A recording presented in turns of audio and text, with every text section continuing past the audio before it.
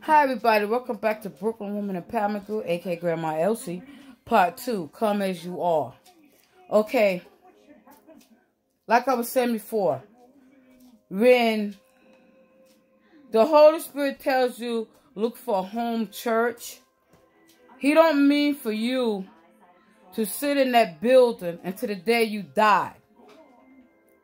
He means for you to venture out and spread the good news. You know, learn all you can. Ask the Holy Spirit to give you wisdom, knowledge, and spiritual understanding of His word. To speak it in a way that people that don't know Him will fall in love with Him. And being a child of God, people don't believe in Him, but He is there. Because people say, oh, I don't see Him. Nothing happened for me good, but you're still breathing every day. You can't see the wind, can you? You can't see the air that you breathe. No, you can't. Only probably in the winter you can see it. But anyway,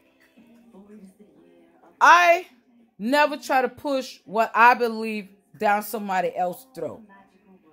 It's up to you to accept what I'm telling you. It's your opinion if you don't want to accept it. But the way I see me being a child of God, His daughter, always been like this. I like to spread good news. I like to talk about good stuff. I like to say, oh, I love you. You know, that's my niece. But I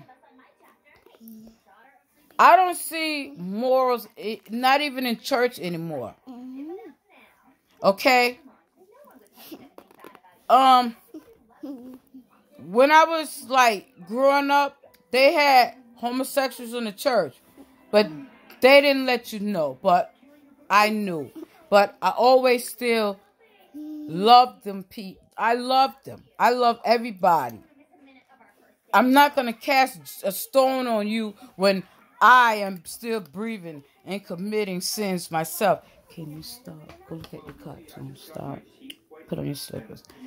You cannot be throwing pepper and somebody trying to take black pepper out somebody else's eye, and you got a whole pack of black pepper in your eye. You got to take them in and love them. Okay?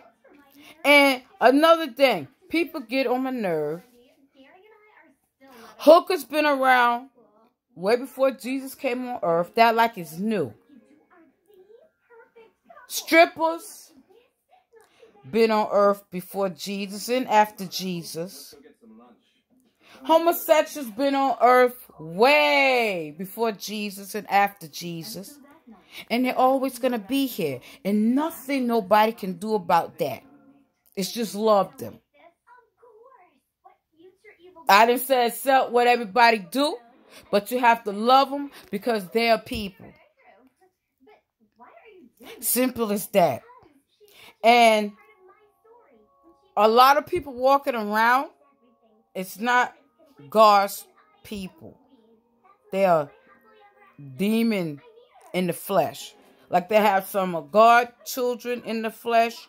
They got some of the demons in the flesh. This is where when you're pregnant, this is why I tell pregnant women, do not let everybody rub your stomach. Do not let everybody touch your stomach. And be careful who you eat from. Because they can give you something or do something to your child when it's in your stomach, because your child is innocent. First, your child is innocent. But if you let Satan get next to you, Satan can take out that child's spirit and convert that child's spirit to a demon. And it'll be born a demon in the flesh. Why you think all these schools killing stuff like that? That's because a demon invaded that soul. That's why when you pregnant, you better not let nobody touch your stomach. You better not eat from nobody but yourself. You cook your own food. If you can't cook it, just try to find somebody that you pray, and God will give you somebody you can trust. Be careful when you're pregnant. with your baby in your womb.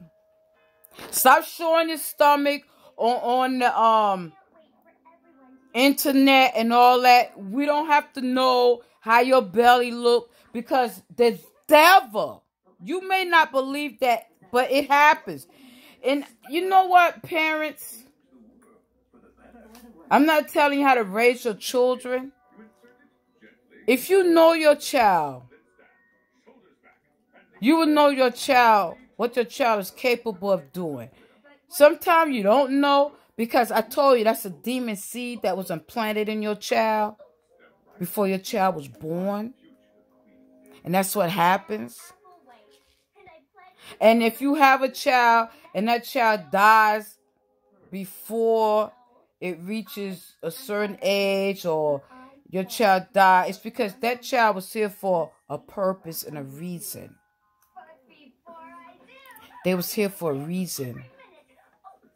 You know, they were, God gave you them for a time being, for a certain reason. I don't know, but you'll find out later in the future. But when I said come as you are, like they be talking in the church, that means, let's say instant, when God blessed me with a building, to have just meetings. Okay? Someone walk in there, they come in as they are. I didn't say come in cursing, using profanity, stuff like that. I'm just saying dress, the way you dress. And don't try to test me. You coming in there, I'm going to test her. I'm going to see how she really is. I'm going to make sure when God bless me with my facility, I'm going to make sure I have a pantry with clothes, decent clothes, where when someone first come in, they can put on to cover their body. And like I said, I'm not judging nobody and nothing like that. But people are going to say I'm judging, but I'm not. But if you've been in the church for years, you should know how to dress. Presentable. As a woman of God. Don't tell me God see my heart. God see your titties too. Okay? And he don't want to see that. Some people are going to say, how you know? I know we got jokes out there, but I love you. But anyway, don't be so holy down here on earth that you are no good. High holy people. They act like they better than everybody. You have so many skeletons in that closet that if I open it, they will fall on me and kill me. When you really into the Lord, you know how to do people. You know how to listen to each person's side. I don't want to be on your side. Okay, I saw you did this wrong. You did do this to her. I saw it with my own two eyes. I can be your witness. But if I'm counseling two people, and one tell me one thing and the other tell me, I'm like, chill. Why don't y'all go and ask the Lord for some wisdom if you're Christian? I'm doing a video. You know, people don't understand that anymore. You know? And I wanted to come and say that today because I had time to talk about everything. Like, for instance, my family members. I did a video about this before. I see generational curses in my whole family.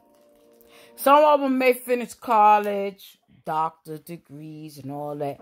But I still see those generational curses that they refuse to see. And if I tell them about it, they would say, oh, Elsie crazy. She don't know what she's talking about. Who cares about what she said? But you know, one day you're going to realize that what I said was right. And don't let it be too late. Okay? I'm not asking nobody, oh, come on, hop on my bandwagon and all that. But you can, like, hit that button and give me a thumbs up. Because grandma need all the support she can get. But that's how I feel about everything. You should not be like, come as you are. The people coming to church, homeless people, and started you taking them to the bathroom and give them clothes. You tell them you can't come here because they smell bad. We know it smell bad, like, oh, Jesus. Of course you're going to say it stink. But you know, if they have their right sense, they don't have mental problems, you could talk to them and give them soap. Send them down in the bathroom to wash and take off them funky clothes and throw them in the garbage and give them some clean clothes and have a barber or a hairdresser on hand to make them look decent.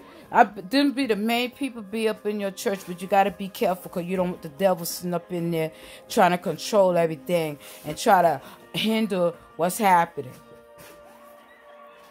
And people sit up in church for years and they still not blessed financially. They still not blessed spiritually. They still don't have spiritual understanding. They still can't see no with the spiritual eye and hear with the spiritual ear. They don't let the Holy Spirit talk through them. That's another thing. You know, sometimes I sit down like, Lord, do you hear what I'm saying? And when I be like doing my little sermons on YouTube, I realize He is talking through me. You got to start reading about, oh, God going to bless me with prosperity. First, you want to be healed physically, mentally. You want to be healed spiritually, mentally, and physically. Because if you don't have those, you is useless to the kingdom of God. You can't be judgmental or nothing. That's what I love to teach in my women's group. And some people don't show up because they don't like how I tell it like it is. I've been like this since I was a little girl. Some of my family members don't like me. But I don't care. I don't care. Because I don't have to please them. I gotta please me with the Lord. I have friends that they don't believe in God, but I can tell they do in a little way. It's because they've been hurt by so-called Christians, children of God. You cannot go out here hurting people and then gonna praise the Lord Sunday in the pulpit you preaching and the preacher having everybody in the church and his wife sitting back there, a beautiful sister. So you got to be careful because you don't want to go to hell. You don't want to be. And then again, these pastors don't understand that everybody in their church, the blood is on their hand. When you teaching people the word, you better make sure them people getting delivered from demonic spirits